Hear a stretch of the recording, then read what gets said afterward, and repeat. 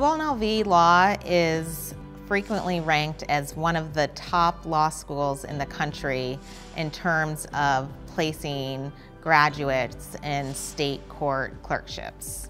Judicial clerkships are probably one of the best things that Boyd has to offer. I have a career law clerk who is a Boyd grad, and she's wonderful. Each year, at least a quarter of the class enter into judicial clerkships after graduation.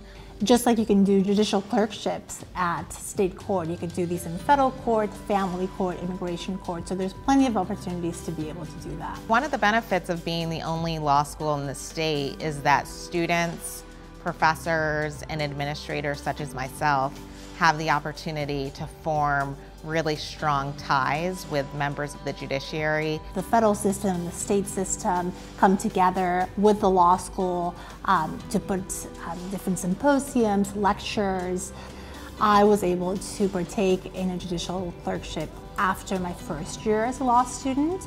Right after I completed my clerkship, I was offered a job. After I graduated law school, I went back and I worked for that judge as a law clerk. And then I went to the Federal Public Defender's Office, where I remained for 16 years prior to being appointed to the federal bench.